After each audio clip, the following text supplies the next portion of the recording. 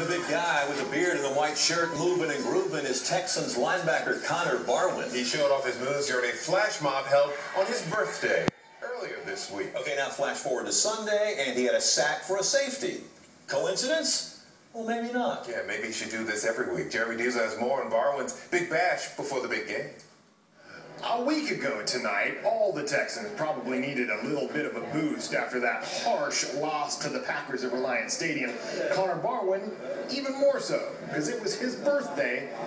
They had a surprise in store for him here. Graham crackers and lemons.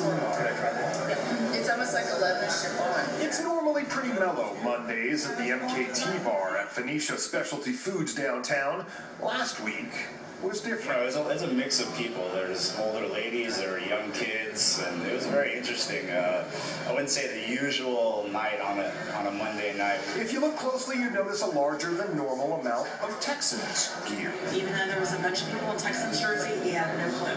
Barwin wasn't looking. Oh, he was completely taken by surprise with it. Birthday party rock.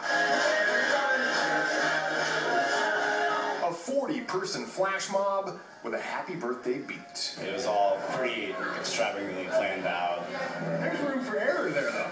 Yes, there is. There certainly is. Especially on someone's birthday, they have veto power, those kinds of things. Surprise! He's sacked in the end zone. Flacco goes down.